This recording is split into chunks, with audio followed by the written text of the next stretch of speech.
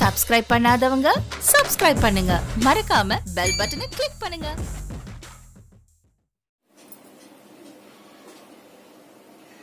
Hello friends, இன்னைக்கு நம்ம மத்தி மீன் குழம்பு செய்ய போறோம்.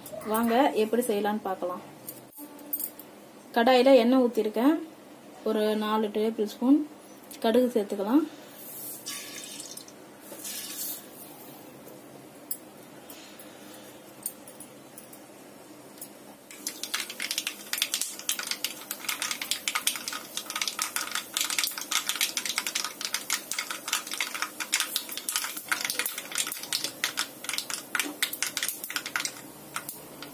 வெந்தயம் ஒரு 1/4 ஸ்பூன் சேர்த்துக்கலாம்.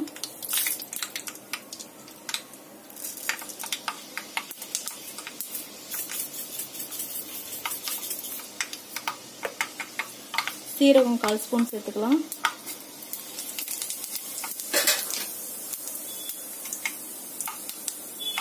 ஒரு 3 பெரிய வெங்காயம் வெட்டி வச்சிருக்கேன், அதையும் சேர்த்துக்கலாம்.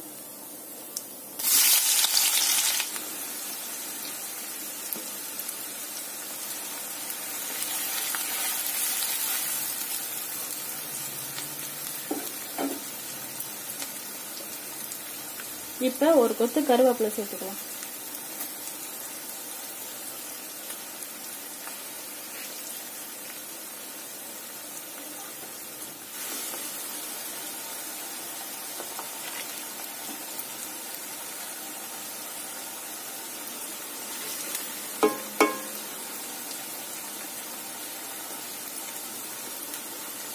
கால் டீஸ்பூன் மஞ்சள் தூள் சேர்த்துக்கலாம்.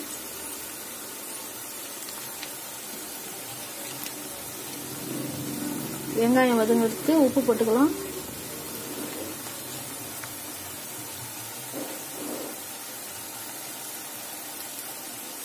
எல்லாத்தையும் நம்ம இப்ப கலந்து விட்டுருவோம்.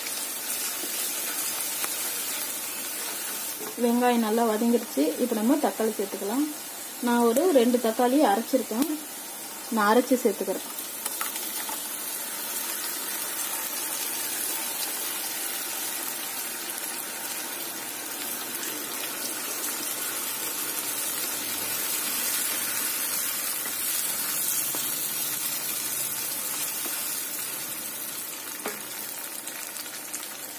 இந்த குழம்புக்கு தேவையான புளி, இதுலயே மிளகாத்தூளும் இன்னொரு தக்காளி பழமும் நல்லா கரைச்சி வச்சிருக்கேன், அதையும் இப்போ சேர்த்துக்கலாம்.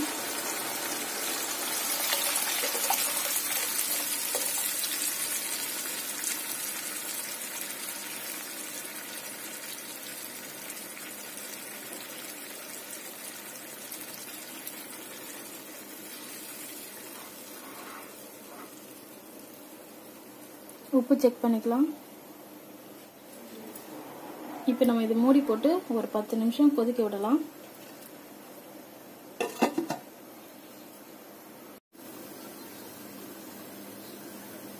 நம்ம மீன் குழம்பு இப்ப எந்த அளவுக்கு கொதிச்சிட்டு இருக்குன்னு பார்ப்போம். தாளிச்சிட்டது பாருங்க, நல்லா கொதிச்சிட்டு இருக்கு. இப்ப நம்ம இதுல மீனை சேர்த்துக்கலாம்.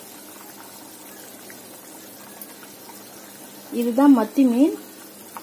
இது படிக்கிற பசங்களுக்கு ரொம்ப ஞாபக சக்திக்கு ரொம்ப நல்லது ஃப்ரெண்ட்ஸ். நீங்களும் வாங்கி வீட்டுல ட்ரை பண்ணுங்க. ஆனா நிறைய முள்ளு இருக்கும்.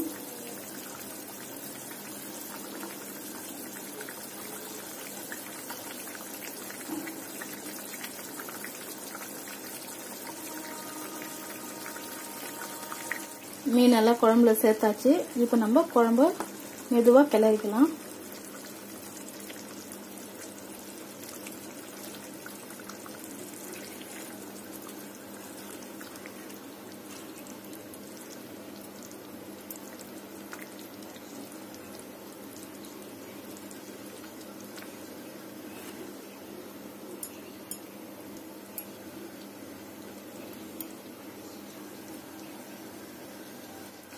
மீன் குழம்ப ஒரு நிமிஷம் மூடி போட்டு நல்லா கொதிக்க விட்டுடலாம்.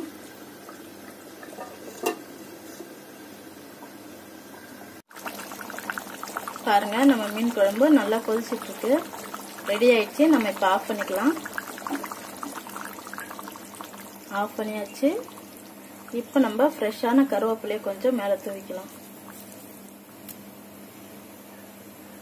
நம்ம சுவையான மத்தி மீன் குழம்பு ரெடி ஆயிடுச்சு. நீங்களும் வீட்டில் செஞ்சு பார்த்துட்டு எப்படி இருக்குன்னு சொல்லி உங்க கமெண்ட்ஸை சொல்லுங்க.